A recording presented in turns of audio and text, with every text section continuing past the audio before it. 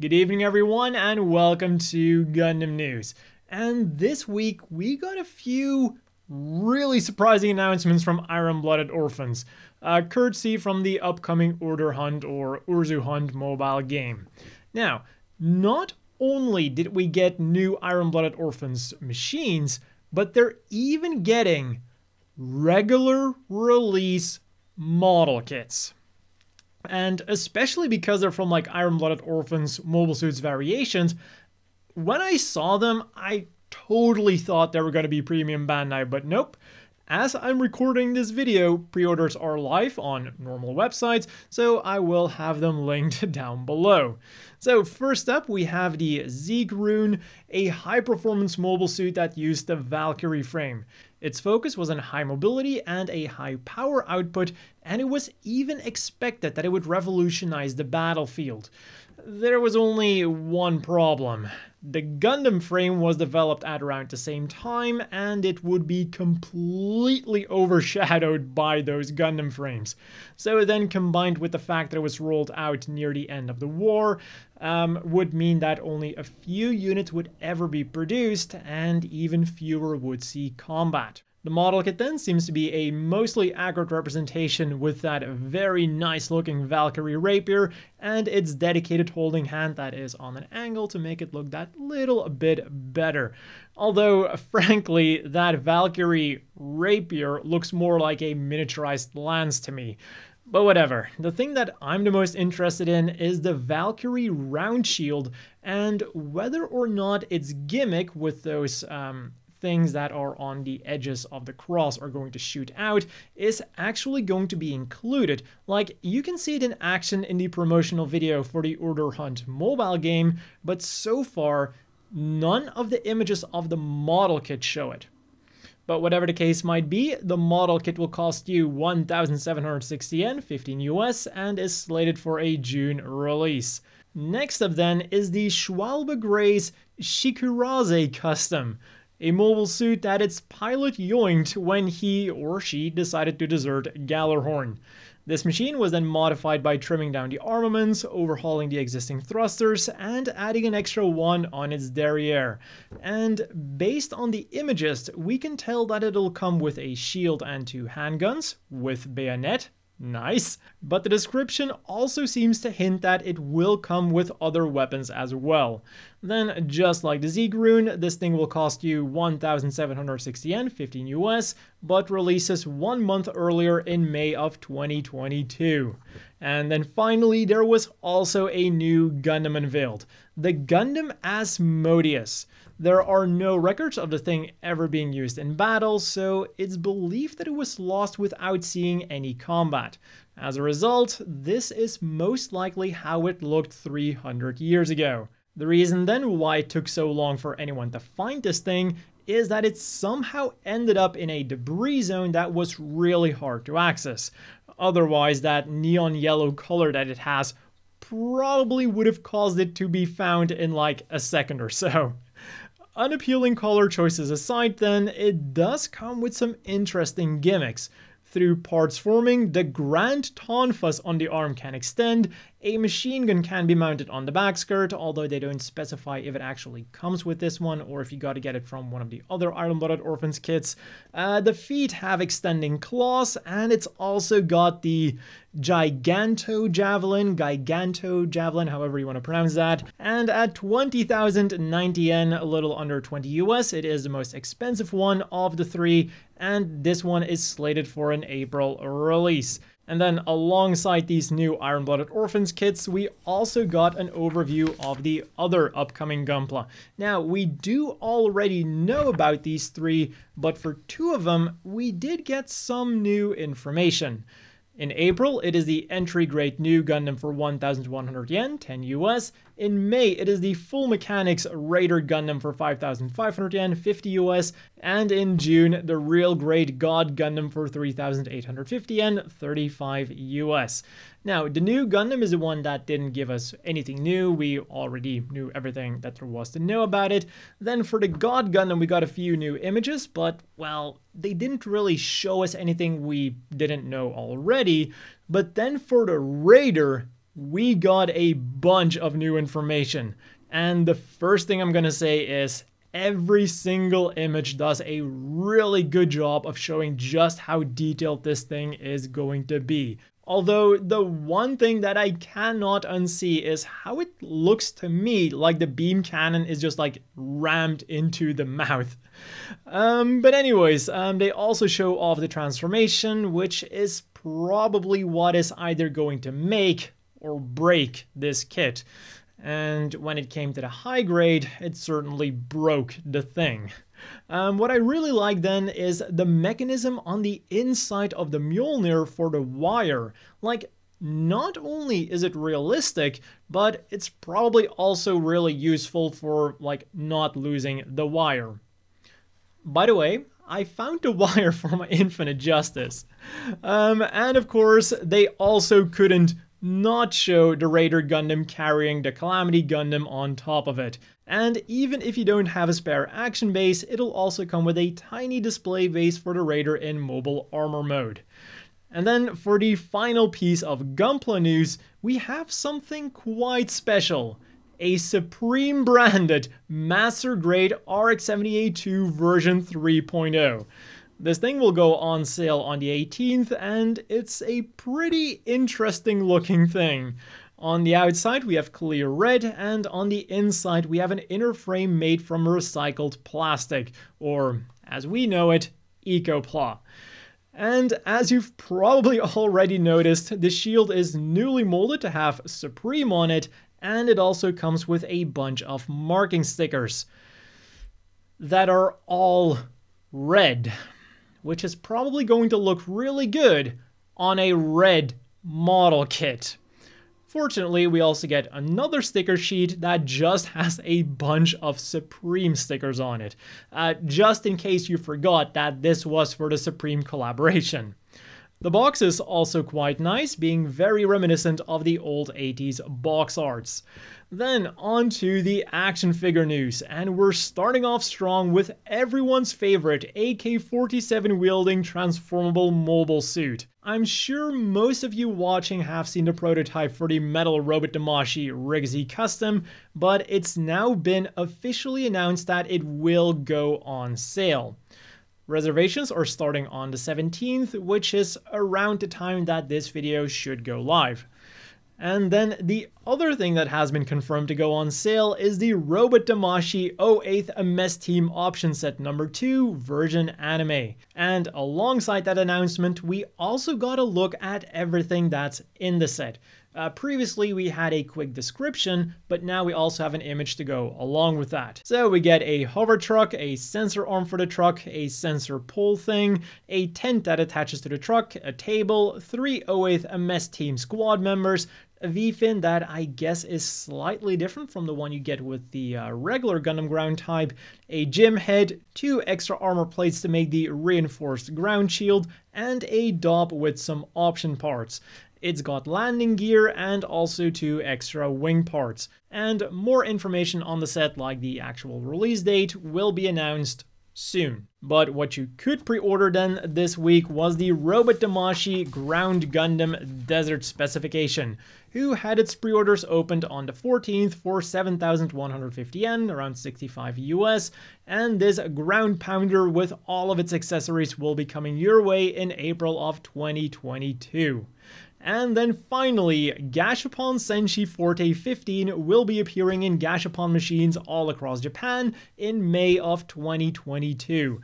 The main theme is Gundam Wing, but as with all of these figures, there's always going to be one completely random thing in there, and this time around, it is the Dom with its giant bazooka. The Wing Gundam figures you can spin then are the Wing Zero with its twin Buster Rifle, the Epion with its Beam Saber and Heat Whip, the Leo in Alliance colors with optional shield, space backpack and standard issue machine gun, the Leo in space colors with normal type beam rifle, shorty beam rifle and mega beam cannon, and an accessory set that consists of a base, the twin Buster Rifle but separated, a Beam Saber for the Wing Zero, a Beam Saber for the Leo, and a Heat Sword for the Dom. Overall, they do look really nice, but I find something a bit off about the proportions of the Leo's head. Like, maybe it's the angle, but usually I really like super deformed Leos, but with this one, I'm just not really feeling it. But for 400 yen a spin, you'll be able to get one, or for 5,280 yen, 45 US, you can get a 12 pack at P Bandai.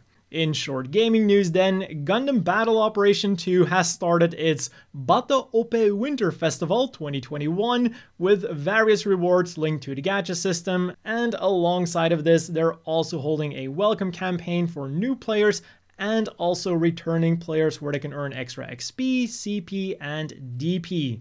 And then they also announced that from December 23rd until December 30th, they will be holding a Christmas event where by simply logging in, you'll be able to get a new snowman ball, and the old Christmas items, which are shown in this image here, will also be obtainable in some way.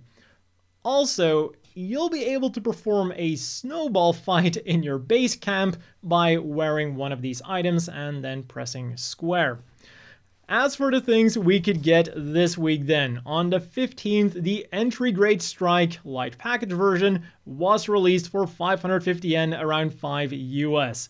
And the light, of course, refers to its light loadout. In addition to the head-mounted Vulcans, this version of the Strike only comes with 2 armor Schneiders, just like it did in its first animated appearance. Although in the promotional images, they do confirm that it is compatible with the new Ale Striker pack, which then makes me wonder, when are they finally going to put out a new high-grade launcher and sword pack? On the 16th then, we got a bunch of water slide decals for 550 yen a piece, around 5 US, the high-grade Gundam 00 Movie General Purpose No. 1, high-grade Gundam 00 Movie General Purpose No. 2, high-grade Nightingale, real-grade Force Impulse, real-grade Zeong, and real-grade High New Gundam. And then finally, for some reading material, you could get Model Graphics' Gundam Archives featuring Gundam Sentinel UC 0088, or the Weekly Mobile Suit Bible featuring the Sumo.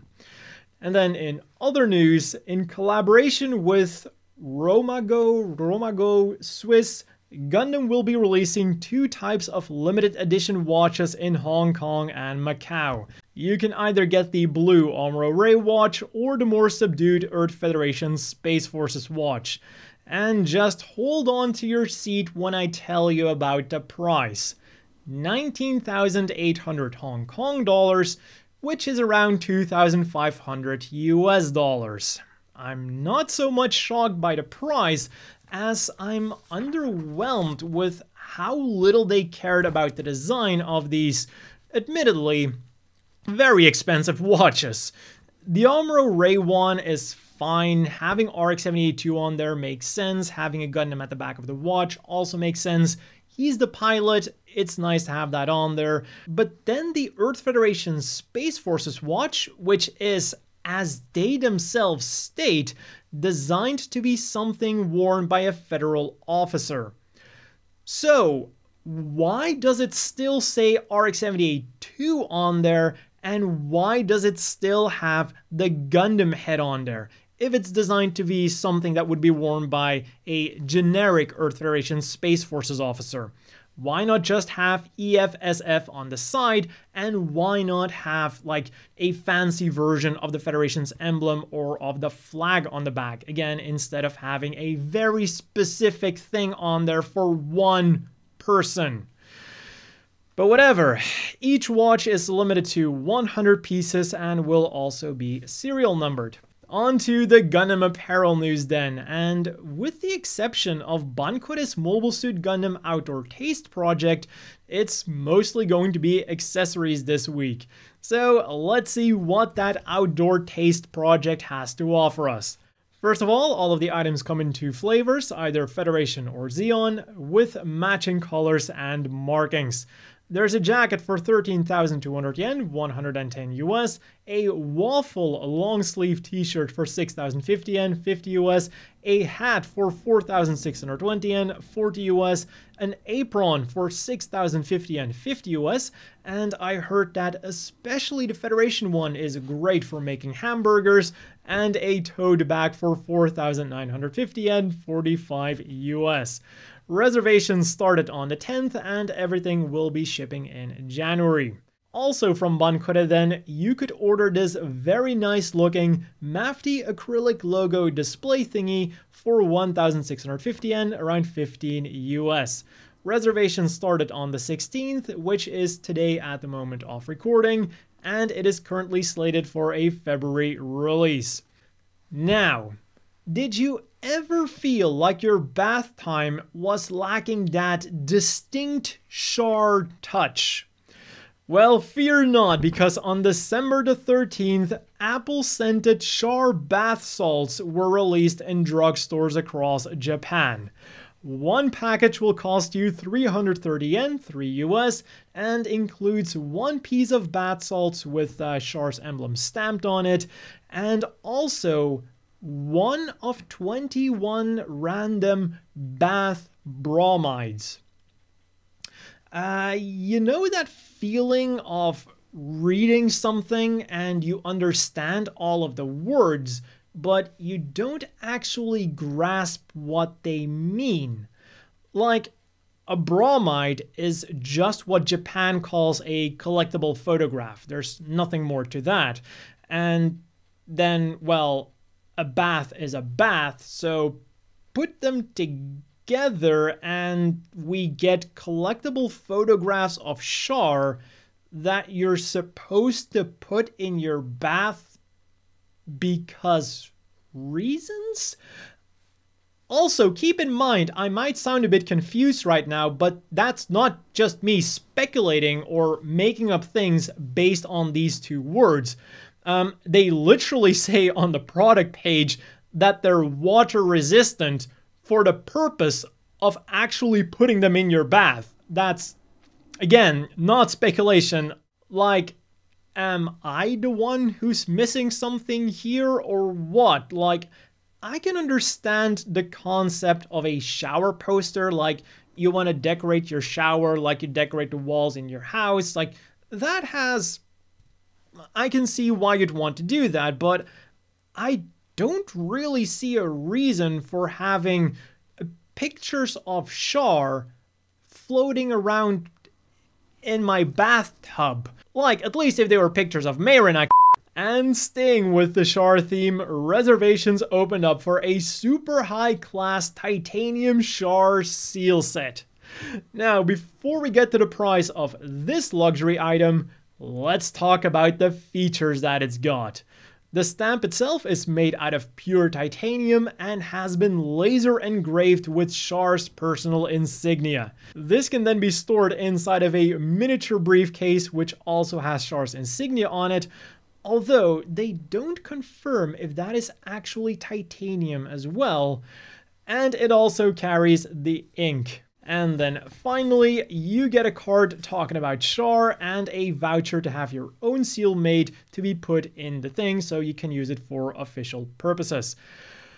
All of this then can be yours in January for the low price of 42,900 yen, which is a little under $400. Reservations are open as we speak.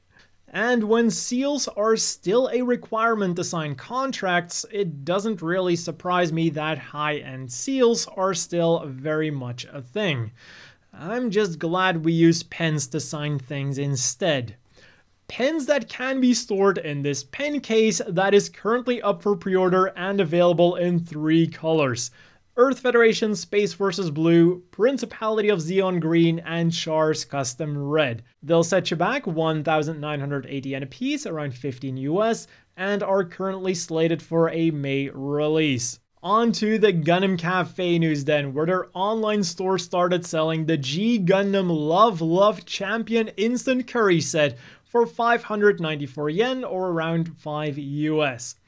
For the people in Japan then who want less, instant food, you can go to the Gundam Café to get the special New Year's menu, which will be available starting December 26th. You can get a bowl of soba noodles with some tempura, veggies, and an egg, or in short, one of the most traditional Japanese New Year's dishes. Basically, the dish is meant to bring you good fortune and good health for the new year. You can also go for zoni, or matcha soup, or senzai, a red bean soup. And you might be wondering, how are these things Gundam themed? Well, you can get them with a Gundam Monaka. Stop asking difficult questions and have a look at this other New Year's event they've got going on, the Gundam Seed inspired Gundam Café New Year 2022, which will also start on December 26th. And how is this food Gundam inspired, you might ask? Well, you can tell that the food is totally Gundam inspired by the fact that there's Gundam characters next to it. Stop asking difficult questions and take one of the original coasters you get with every dish, and also with every drink, which are also totally Gundam inspired, by the way. Of course, no special event would be complete without extra stuff to buy. There is a drink bottle for 1,430 yen, a bit over 10 US, acrylic stands for 990 yen a pop, 9 US, small magnet badges for 385 yen each, 3 US, a big magnet badge for 495 yen, 4 US, and a smartphone stand for 1,430 yen, again, a bit over 10 US. And that has been all for this week's Gundam news. As always, a big thank you to the Patreon supporters. I hope everyone watching has a great evening, and I'll see you all next week with more Gundam news.